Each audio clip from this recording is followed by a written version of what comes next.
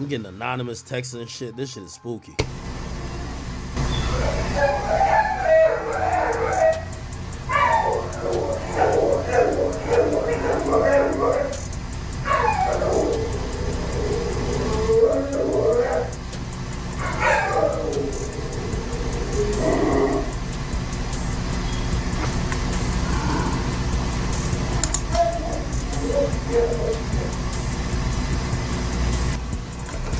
Who the fuck just sent me this? How the fuck you get my number, nigga? Okay. Now, just to let you guys know, we've been trying to figure out who Ebony Prince is. They are 100% the mole. They do not appear to be one person. It in fact seems to be the entire house of Ebony. There are multiple people tweeting from that, taking turns, whatever. You guys, we're gonna go live about this because it looks like the truth will expose. They said you got, for academics and Drake, you got till noon. Drake used the LGBT community, specifically the House of Ebony, to host caviar parties. Caviar parties are Diddy-style freak-offs that involve youngins, maybe animals, and definitely any other fetish. Christopher Alvarez, it is assumed something bad happened to him while he was with Drake.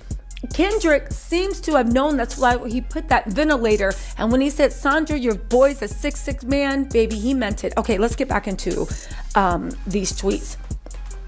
The regulars there could buy you 100 times over, yet your staff will try and move them out the way. Do you see the insanity? At first, I was annoyed when that new third-party company took my department. I was provided with no company information, not even an employee handbook. Then I realized, well, whatever, I've signed no agreements to anything, so let's see how this plays out. Ebony Prince, again, this account is being manned by multiple people. One person in the House of Ebony, it seems like, was a security guard. They are letting us know through this, they signed no NDA.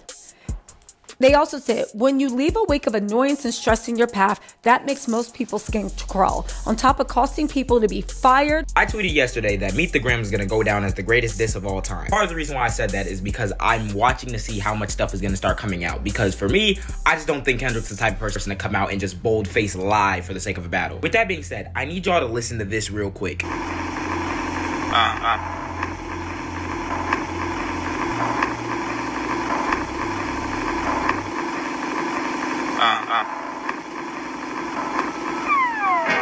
Now, if you know Kendrick, he's very intricate and everything, but just think about this. That sounds very deliberate. Like, why did it take so long for the instrumental to even start playing, and what is that sound in the back? So if you aren't aware, someone who is either the mole or someone who got information directly from Drake's camp came out recently and broke the silence. He came out and recorded the things that were on the cover for Meet the Grams, and he threatened legal action against Drake and academics for calling him a thief and basically revealing that none of it was planted and that it's probably real. To Mr. Aubrey Graham, Drake, may this photo help jog your memory as to where you discarded those items. The issue in the photo should also jog your memory. Jimmy Brooks would not have been proud of you that night. Stick with me. I've been going down a rabbit hole. Other people have posted this Reddit thread where people have been discussing that sound at the beginning of 616, and a bunch of respiratory therapists have been commenting saying it sounds like some sort of portable ventilator. When analyzing the CCTV footage that was put out there by that person who might be the mole or something who has information, they've analyzed that you can see the tubes in the picture of that person in that wheelchair, and they might be carrying a portable ventilator. Someone asked their girlfriend who's a nurse, and they said it sounds like a ventilator. I would ask my mom who's a nurse, but she's asleep. Any nurses, let me know if it sounds like it to you. But I didn't know what any of this means. And then I went back to the tweet that he put out, and bro, the issue in the photo should jog your memory. Jimmy Brooks would not have been proud of you that night. Who's Jimmy Brooks? Jimmy Brooks is fucking Wheelchair Jimmy, the character that Drake played.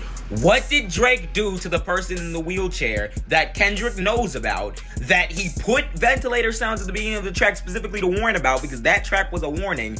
And what is this why Drake wanted to bow out and be like, oh, I'm not gonna diss you no more because you projecting your trauma, and he lied about the lyric he tried to use to set that groundwork?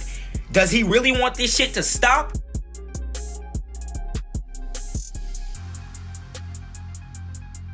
He airdropped that video to himself, and while he was on, he looked at it, airdropped that video to himself, and while he was on live stream, that video was playing.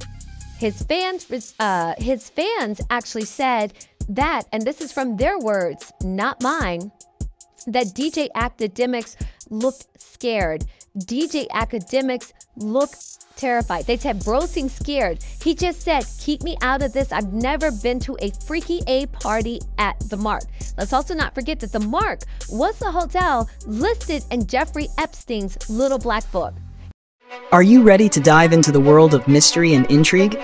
Subscribe now to our Murder Mystery channel, where we deliver the latest in hip-hop news, unsolved crimes, and up-to-date current events.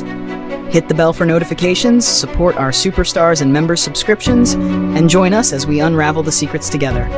Your support fuels our passion. Thank you for being a part of our community. Keep enjoying the content, and let the mystery unfold.